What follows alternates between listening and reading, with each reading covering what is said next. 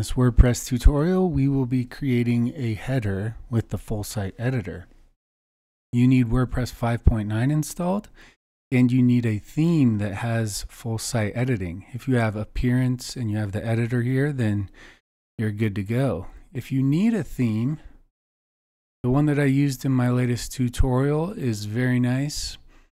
It comes with all elements of your site that you can edit in Gutenberg. That will be in the video description if you are interested in this theme. It's ONA, O-N-A, and the tutorial will be there. So to get started, you can click Edit Site, and then you can go to the templates and the template parts in your site and then see what kind of headers you have. This theme comes with a header, transparent header, and a header centered logo. To create a new one, you just do Add New, give it a title, and then choose Header and then Create. But I'm not going to start from scratch. I'm just going to edit the header that they give us. So Header, and here are the here it is in the Gutenberg page editor. I'm going to prefer to do it from the front page because you can kind of see what it will look like a little better. So from here, if we look at the list view, you see we have header, group, and footer. So this is where the front page blocks exist, and this is where the header exists.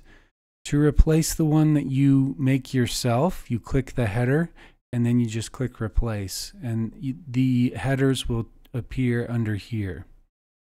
All right, so once we look at the anatomy of this header, you'll see it's all contained in one group. And when you look at the settings for this group, it has 30 pixels top, 4% right, 30 pixels bottom, 4% left. You can also give that group a background color, which I'll choose one of the theme colors just to warm it up a little bit so it's not so sterile and white. Just give it a little warmth. And then once we drill down on this group block, you'll see it's created with 3 columns. So the next block is a 3-column block here. And when we look at the first column, it contains the site title. If I add another block to it, like the logo,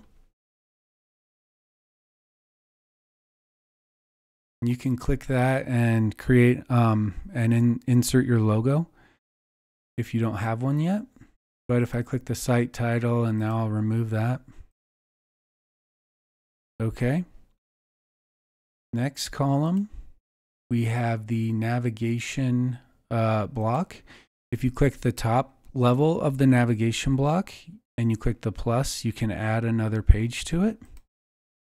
Start typing the page, like here's a sample page.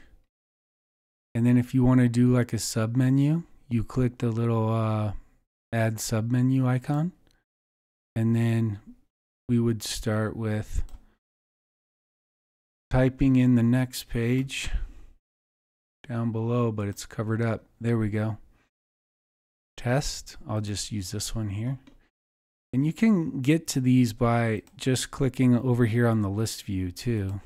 So, you know, if you can't get at it, then you could click here and then click the plus here. Also click here and get some more information here. You can also duplicate them by just clicking this page and then the 3 dots, duplicate, and then you can go ahead and change the link here.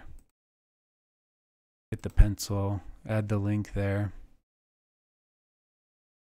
So that's how we would do that. I'm going to go ahead and remove that. All right, so that's your nav block. And then in the next column, we have the social icons block. And then once you add that, if you click the top level of that, hit the plus, WordPress. All right, add an address to that.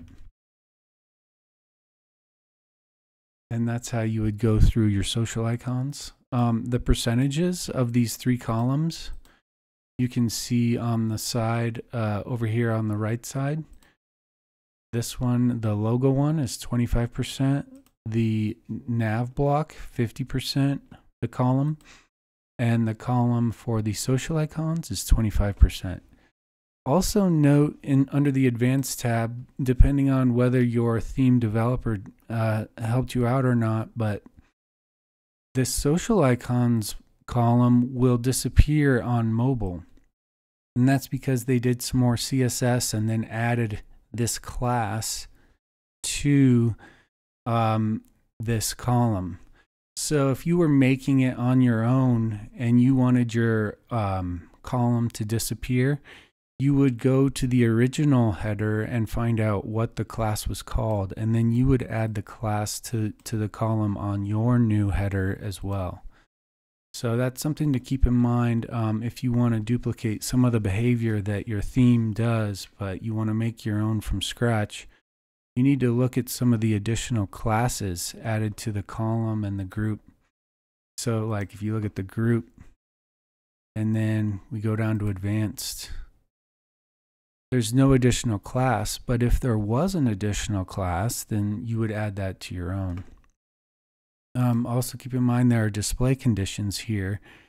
So if you want to do, based on hide on desktop, hide on tablet, hide on mobile, you could do that as well from the column level instead of adding the CSS.